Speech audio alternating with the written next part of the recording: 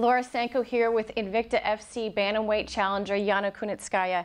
Yana, it's been an emotional roller coaster, a crazy couple of months. Last time we saw you in here, you were getting your hand raised in victory.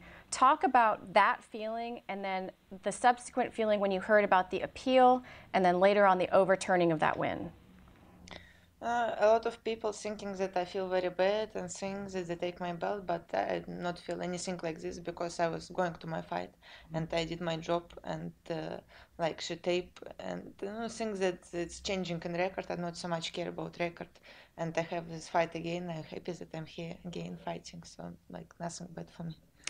I think a lot of people sometimes don't necessarily consider your position in that situation. You know, there was, at least for a time, people were wondering whether the referee messed up or whether Tonya messed up, but there was never any doubt as to whether you had messed up and just sort of an innocent bystander in this situation.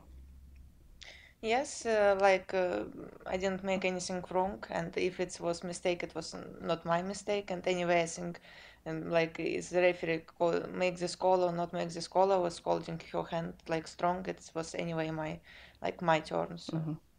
Have you had any contact with Tonya since then, either on social media or directly? Have you talked with each other at all? No, I'm not talking. She talking too much, speaking, I don't know, saying to me, to everyone, the stupid things like shut up, and I don't know, it seems like she have a very small brain if it's like just a few words saying to everyone, this like trash talk, so I'm not reading this thing, I don't need this thing.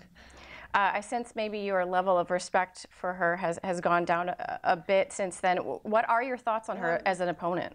Before first fight, as like always, I respect my opponent, but a lot of girls who was fight before was writing that she like very rude with everyone, and you don't need to be this much nice. Like I'm not care. I'm just trying to focus with my fight. You've been in the cage with her. Obviously, given the situation, the way that the first fight ended, do you feel like you have any sort of mental edge, knowing in the back of your mind that you might be able to submit her and maybe her having that seed of doubt in her mind as well? You mean now, yeah? Yes, yeah, for this fight. Yeah, sure. Sure, and before first fight, I was sure about like my ground game, and I'm sure about that I'm better in standing with striking. So like the same now.